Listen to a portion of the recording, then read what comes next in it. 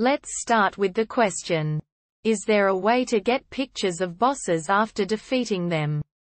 I was planning to do a 100% completion run, including a full Hyrule compendium. About halfway through the game, I realized I never took a picture of my first dungeon boss. I didn't worry too much at first, since you can buy additional pictures in Hateno.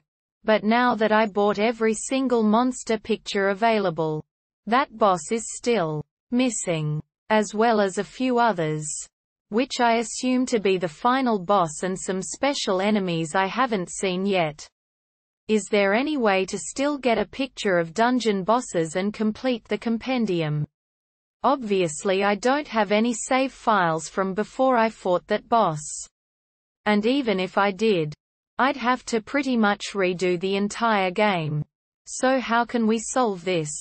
There's one possible answer. Answer 1. If you have the DLC and haven't beat the illusory realm Blight Ganons yet, in order to upgrade your hero powers you can take a picture of them for your compendium. That will give you a second chance to photograph those elite enemies if you don't want to buy the pictures. I hope this answer helped, and if it did, please drop a comment and subscribe.